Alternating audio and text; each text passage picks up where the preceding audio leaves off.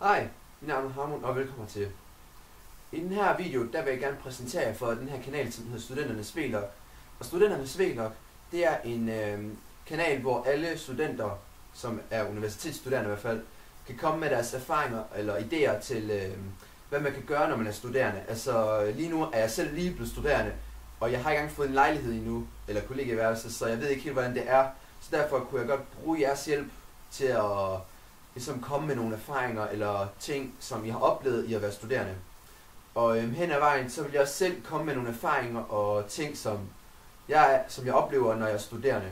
Og den måde, I kan komme med jeres erfaringer på, det er, at I enten kan skrive en eller anden form for kommentar, eller I kan komme med nogle videoer, og det skal jeg nok komme tilbage til lige om lidt.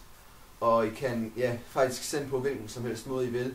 Men meningen med den her kanal, det er faktisk at give alle de unge og børn, som gerne vil vide mere omkring universitetet, og hvordan det er at blive studerende og sådan noget, så er det her sted for dem i hvert fald. Og hvis I gerne vil vide, hvordan I kommer ind på den her kanal, så kan I se på den her video, eller I kan klikke på den her link, der er heroppe et eller andet sted. Og så når I klikker på den, så fører det til en anden video, som fortæller jer lidt mere i detaljer i hvad man skal gøre og hvilke krav der er. I virkeligheden er der ikke så mange krav, men det er alligevel godt ligesom at få at vide, hvad man skal gøre for at kunne komme herop på den her kanal.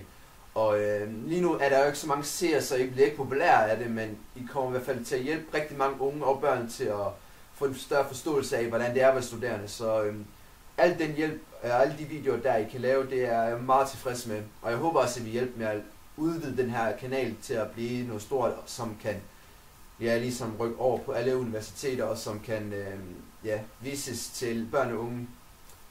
Så med det sagt, så vil jeg gerne sige mange tak igen, fordi jeg har set den her video, og jeg håber også, at I vil være med til det. Så vi ses. Hej.